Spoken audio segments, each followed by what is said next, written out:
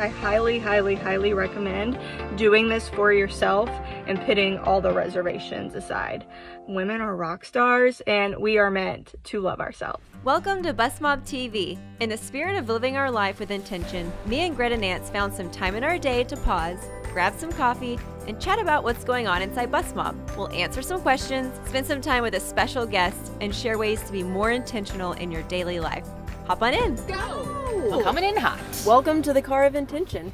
I'm glad the car of intention is a little warm today because it's a little chilly here in Raleigh, North Carolina. Yeah. Didn't you say like your on face 11/11? Yeah. And everything else was warm? Yes, yes. So I like a good heated seat. I hope I won't turn yours on because last episode you burnt your hiney. No, you burnt my bones. That's what you did. All the way That's straight right. through. There's not much of a hiney. There isn't. I look very colorful and you look like part of my interior. I look like I feel like I need to sit down a little bit. Let's go down. I'll see it does move. Mine does. Yours doesn't. Oh, that's... I'm the driver. Now I'm too short. Coming back up, up the escalator. Okay. And we're back. I know. So there's a lot of conversations. We're moving from into Thanksgiving season and Christmas, out of Halloween. A lot of surgeries coming up in Bustmob. Lots of topics. Yes. What are we talking about today? I love that a lot of people get surgery around this time because they have time off. Yes, you know, they have 2 weeks off for Christmas, so why not use that time? But I have been seeing a lot of discussions in Bustmob lately about fat grafting. Yes. And whether or not it's good for like a complete breast augmentation or for spot treating an area. And this one girl, her post, she had implants, but she had some flat spots. She went in and had fat grafting done and then kind of rounded out the flat spots. And it looks so good. You and I have both had fat grafting, I believe. Did you have it? Yeah. I've had it on the top of one side. I think I did know that. Yeah. That was a long time ago. Yeah. I had a capsule removed from one of my original exchanges and it kind of left me with a divot there. And so while I was doing something else, they did a little fat grafting on the side, you know, took the fat from there and I'm like, thank you. And put it right there. And it was so easy. It's crazy. But I do know with fat grafting, even if you're doing the face or the butt or anything else, you almost have to like overcompensate because some of that fat will die. So I know that's always a trade-off. Like it looks fantastic or a little too much at first. But you just never know over the next 6 to 8 months how much is going to live or die. That sounds terrible. Let's say how much is going to survive. Yeah, what's going to stay. Yeah. How about a totally, what is it called? It's like a fat grafting augmentation. Yeah, and it's called something funny, but like if I don't want an implant, how do we all feel about just straight up fat? Well, I'll tell you what I think. What's the first thing to go when you exercise? Your boobs. My mental state. Well, for Greta. No, God! No, God, please, no! But yes, your boobs. Yeah, so keep that in mind. And a lot of times with fat grafting, you can cause some like calcification in areas. Yes. And that can show up on mammograms and it can be tricky.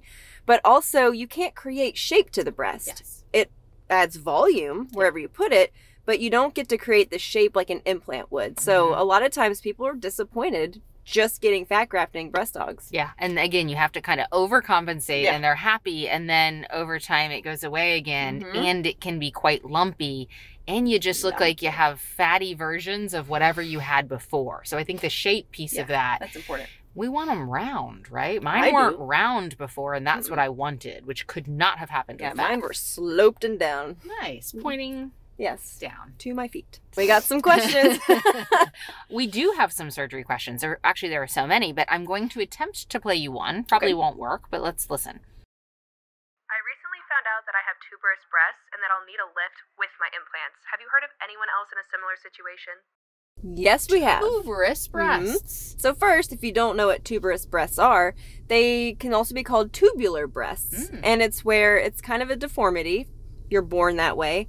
And it's a restriction of the breast. So there's bands in your breast that are pulling it in, your breast tissue. So you have to go in there and cut the bands. They're quite tight and contracted, right? And the areola is usually pretty big and pointing down. Even less of a shape of the roundness. So some things need to go on in there. And so a lot of times you can't just get implants and it look the way you want, you have to do a lift at the same time. And I think you talked to somebody who recently had that done, Meagan. right? Meagan came in to Amelia Aesthetics in Raleigh, and we got an opportunity to ask her about her tuberous breast and her experience, and I'm just so pumped for you to get to see this. Hey Greta, hey Jenny. My name is Meagan Reed. I am an Army wife and a mom to 3 beautiful girls. Just turned 30 this year. I have always struggled with tuberous breast deformity, something I've been self-conscious about for my entire life. And thankfully, and by the grace of God, I found y'all, and I am so excited because on October 5th, I am scheduled with Dr. Routon for a breast augmentation and a breast lift. Super excited, also nervous. I didn't really know how many people out there had like tubular breast deformity. So I listened to, I think it was Julia's last year, and actually we're now friends on Facebook. So she kind of told me, hey, listen to this. She went to Dr. Routon, she told me all those things, and it just kind of helped me be more prepared, know what I wanted, know that like what size I wanted to go for, and all of that. So it's been awesome. I'm actually a cosmetic nurse injector, so I give women confidence all the time, like if they have something that, you know, bothers them, you know, their lips, their cheeks, Botox, all those things. So I feel like I need to kind of put it into myself too. I always kind of preach it to everybody else, but really just the confidence and feel like I can go outside in a normal outfit, not have to cover up. I can wear a swimsuit, we can go to the beach, all those things, and be confident in doing so. I am 6 weeks post-op today, and I just want to share some encouragement for other ladies that are getting ready to go through the plastic surgery journey. It has legitimately changed my life for the better. Any reservations, any mom guilt, you know, money-wise, all of those things, try to put them aside. You know that you're doing this for you, and it's not only going to help your appearance, it's going to help how you feel about yourself. I had tuberous breast deformity, and I absolutely hated my body. Oh my gosh, for as long as I can remember. I knew after puberty I looked different than all my friends. I knew in high school my breasts were not the same as everybody else's, and that made me extremely self-conscious. I can honestly say every penny, every doubt, every insecurity I had about plastic surgery, I would go back and do it all over again 10 times over. I just want other ladies that struggle with the same thing to know that it's okay to be scared about it, but know that after surgery your life is going to change, and you're going to feel so much better about yourself. It's going to change, you know, just how you get up out of bed every day, knowing that you have the body that you want, you love it, and it's even like caused me to want to get in better shape, to start eating healthier, to just really start taking care of myself. So if you struggle with any of those things, I highly, highly, highly recommend doing this for yourself and putting all the reservations aside. Women are rock stars, and we are meant to love ourselves. I just love how vulnerable she was, and I love that the more we can put it out there and be transparent, like there's a lot of women who have tuberous breasts, so this is going to help so many women. Here we go. T-minus 3 minutes till Jenny is on the roof of my car because I just turned on the heated seats. You've never felt hotter seats. It's insane. For whatever reason than this Jeep. Okay, something just happened. It makes me want Are to you want ready? I have a great question from our skincare. From our skincare. You're going to have to power through. I'm ready. Are you ready? Uh-huh. I recently found out that I have tuberous breasts. Nope.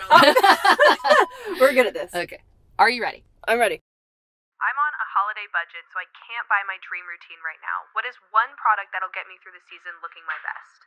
A holiday budget. I hate a holiday budget.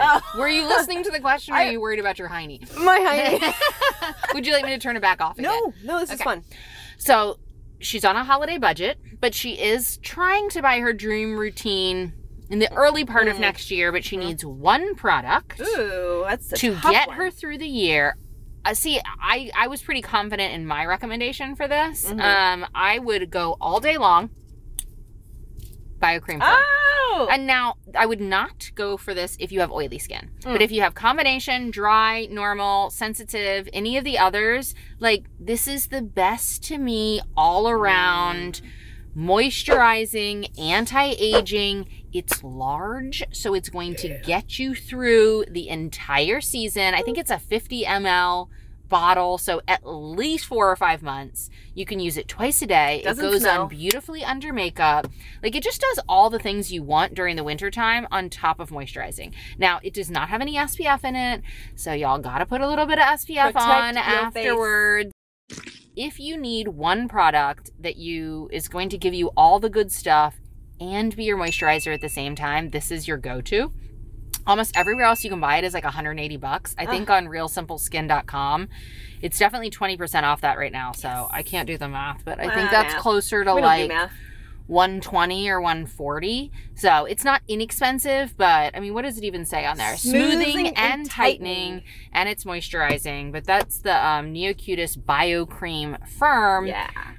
If you have one product and one product only, this is what I would go with. So other than your hiney burning and the holiday season coming up, hence your holiday cups, what have we been talking about? Or what are we focused on our wheel of life this week? We are focusing on fitness, which is really tough to talk about when you're going into candy season and Thanksgiving season and Christmas season and all the things. But maybe it's the best time to talk about It's probably the most important time that we should do that. So for me, I've been kind of hopping around doing different things, and I think that's just my personality. But right now, I'm not doing anything. You need to. And I need to. I am moving to a new house, and I plan to buy another workout bike. I sold it to the girl in the trunk. Hi, Case. So she has my old workout bike, but I'm going to buy another one because it's one of those things I had no idea I would enjoy it. I actually bought it thinking I was going to hate it. So then why did I buy it? But I did. And it was one of those things like the Peloton app. I know we mention it a lot, but I could do like a 25-minute run or a cycle, and I could listen to like classic rock. And I don't know. It was just so good for me. And I don't ever do cardio. Cardio is like the thing I hate. Yeah, everyone. It's terrible. It's awful. As God is my witness, I will quit. Some of us like the walk more than others. But then it's like when you're spinning or you're cycling, you stand, so you're working your legs, working your heart. It's entertaining. Yeah, and I just, I'm going to do it. I'm going to do it. Hold me to it. Let's hold. We will. I think what we both have recognized in digging into this, because we've done another Shark Week, which apparently no one knows. What does that mean? What that means. But it basically means the whole week on Brunch Club, we talk about the same topic, therefore being able to actually dive a little deeper, because we only talk for 15 minutes at Brunch Club. Usually more like 20 minutes. But I think what we both have found ourselves doing was like apologizing for skipping around doing different workouts, when I think that's pretty normal. Like, you're only going to hold my attention span. I'm only going to want to do something for 3 or 4 months at a time before I'm like, look at that shiny workout over there, or look at that thing I could do. And I think that's okay. Like, especially right now, it's dark and cold in the morning and night. It's really hard to do the exact same thing you wanted to do during the summertime. And I think that's okay. Like, recognizing what is going to get me through the holiday season. If that's doing your bike in your house, you should do that. I will. So I do think people should just be okay with that. It's okay to dance around and try different things. I think that is what makes the Peloton app fun. There are so many different types of workouts. And I never did anything other than the cycling. Yeah. And there was like meditation. Oh, there's strength, yoga, Pilates, all that dance, stuff. cardio. I was terrible at that. Did fun. not do it. But I think you've helped me also to recognize my personality type reaches for things that are short-lived and usually somewhat competition-based. Usually it's a competition with myself, but like 75 hard, right? If you've ever heard of that, it's like a 75-day challenge where you work out twice a day, you don't drink alcohol. I did that. I didn't do the full 75. I did my own modified version, but I'm like, I liked it because there was an end. Or I like playing sports because I can just sign up for one season, see how it goes. Like, you can commit to anything for one season. There's games, but then it's done and I can move on. This whole just unending working... Jenny's turning off the hiney seat. My vagina's on fire. Oh my God. Oh my God. What am I doing? The button? Why am I... Oh, here it goes. Okay, Jenny's on the roof. I'm good. But now with the running thing, that has been great too, because today is 1 month till my race. Yeah. Maybe I'll do it after that. Maybe I won't. It doesn't matter. I only committed to this certain time frame, and then we'll see. I might be into skydiving after that. Well, that's not fitness. Like screaming. I might be into aerial acrobatics after that. I would love that. I also love kickboxing. Like you just never. Oh man. I think I would love it though. Kickboxing is a got some aggression great in way, to get it out. So, but right now I'm enjoying this running season, and then I'll see what's next. Let's not get fired. Okay, we gotta go back to work. Brunch Club, Shark Week. It's gonna catch on. We're good. Maybe if we keep saying fetch, it'll happen. Do you know the reference? Fetch from Mean Girls? Yes! Yeah, you got it. Yeah, what's up? We're gonna make Shark Week happen. Every week we're gonna keep digging into a spoke of a wheel of life that you gotta focus on. That's right. And we are doing spirituality, so we'll talk about that next time we drop this episode. So it's been fun. It has. Sort of. Okay, bye. Thanks so much for watching. To join Bustmob, shop for swag, or follow me and Greta on social, click the links below. See you next time.